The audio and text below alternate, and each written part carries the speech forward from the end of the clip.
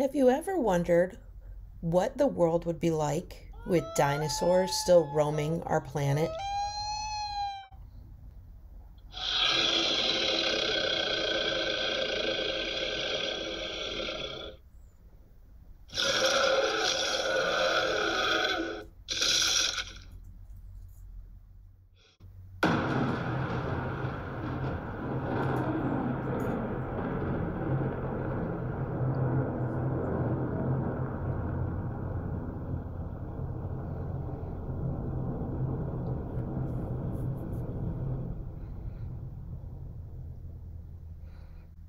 As you may have guessed, today's topic is augmented reality.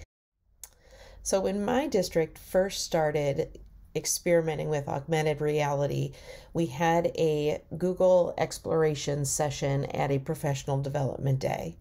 And as I was playing with a coral reef activity on my iPad, the director of curriculum came in, looked at my iPad screen, and said, "Good Lord, is that what is living in our carpets?"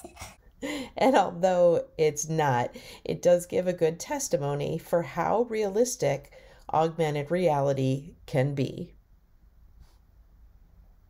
and how much we need to vacuum our carpets.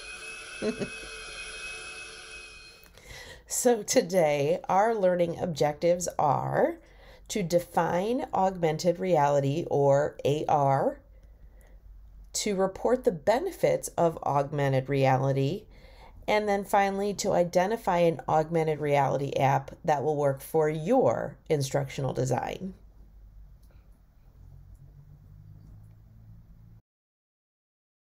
Let's start by defining augmented reality.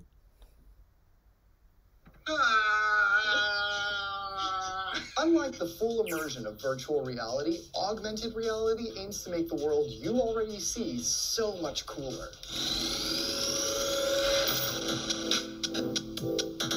Augmented reality is when digital information is overlaid onto the actual physical world. Your camera detects a target image and can figure out how close or far and at what angle the target image is from the camera using sensors. It then projects digital information onto that target image and voila! Augmented reality. In fact, Snapchat lens filters. Let's switch over to see exactly how this works. Okay, so here we are in Snapchat, and as you can see, Snapchat uses facial recognition to create a target image of my face. So now that it has something to track, it can project digital information onto my face. And that's the basics of augmented reality. Some of the earliest uses of augmented reality were the heads-up displays on fighter jets, allowing pilots to see important information projected in front of them on their windshields. This technology eventually made its way to automobiles and even your eyeglasses with Google Glass. There are many apps you can download right now that utilize augmented reality. Yelp, for instance, has a feature called Monocle that lets you see restaurant reviews and information around you. The Snapshot Showroom app uses augmented reality to show you how furniture will look in your room before you buy. And AR Zombies lets you shoot zombies around the office like you're Rick from The Walking Dead. One of the most impressive uses of AR for gaming came with the announcement of the Microsoft HoloLens. The HoloLens uses advanced sensors and hardware to scan your room and creates images based on your physical space. You can interact with these images and see them from different angles using the HoloLens headset. So when real reality is not enough and virtual reality is too much, augmented reality should be just right.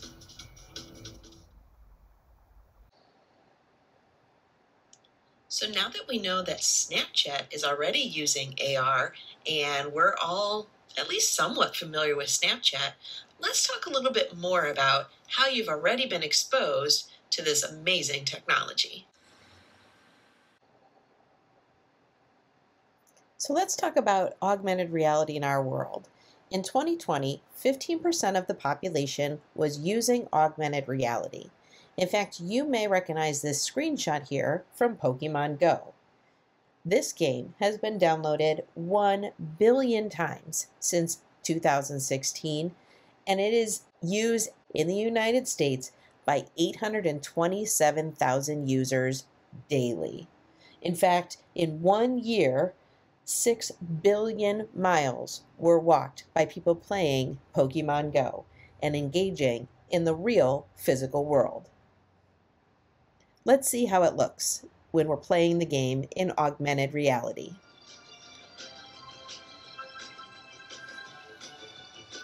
So you can see the screen says, tap to find the Pokemon, and one pops up right there in my driveway. Oh, but it gets away. Whenever you see the grass pop up, that's when you know there's a Pokemon hiding in your physical space. Notice I'm walking around my driveway, not just waiting for things to appear on my screen, but going to them. Oh, it got away again. It's not just games though. 16% of retailers say that they are using augmented reality as well.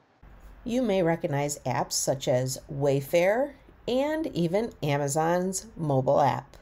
Let's take a look at how these work. We'll start with the Wayfair app.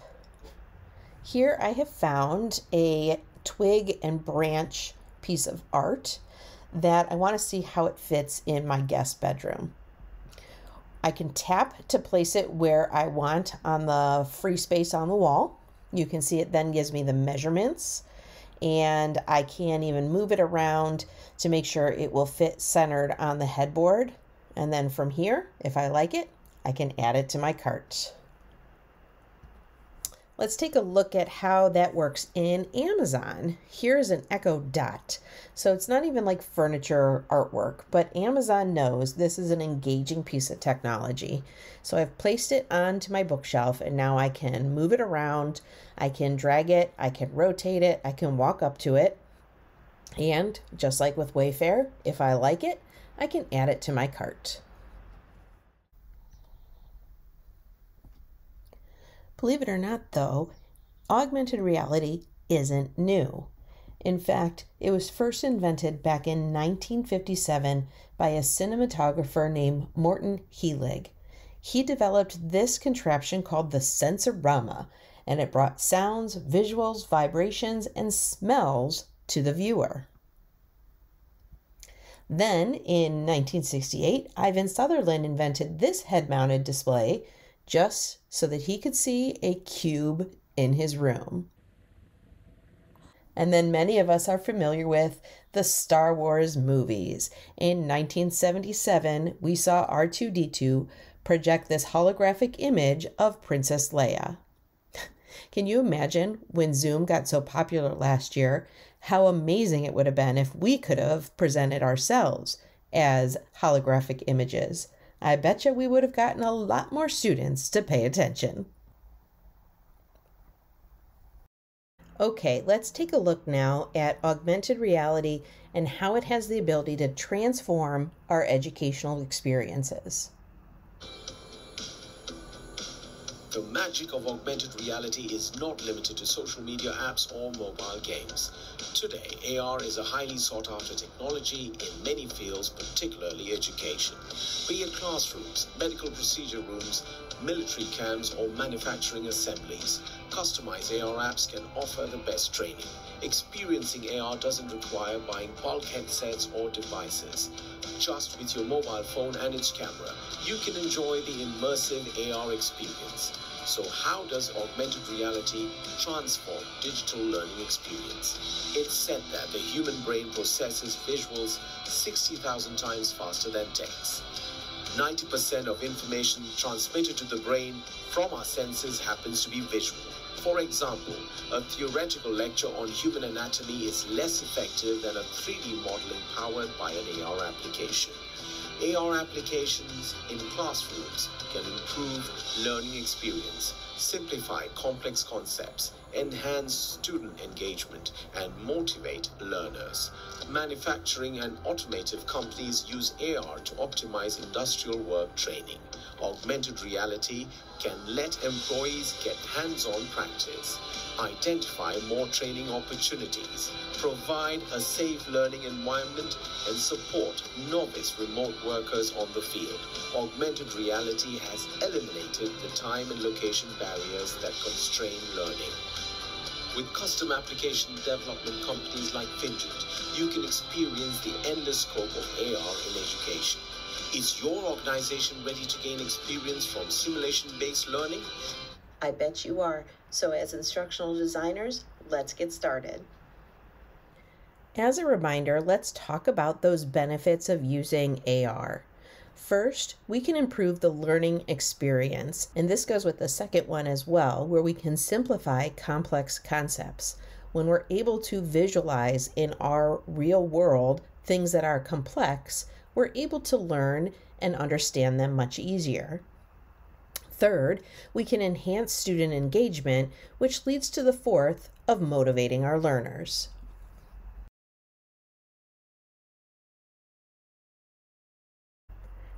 Where can you use AR in your instructional design?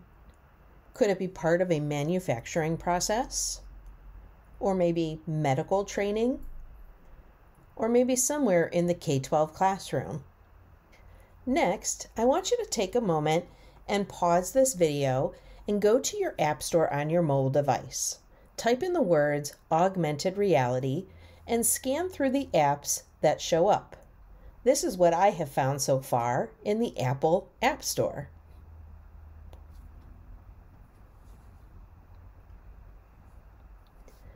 What is an app that you found that may integrate well into a training area at your place of business?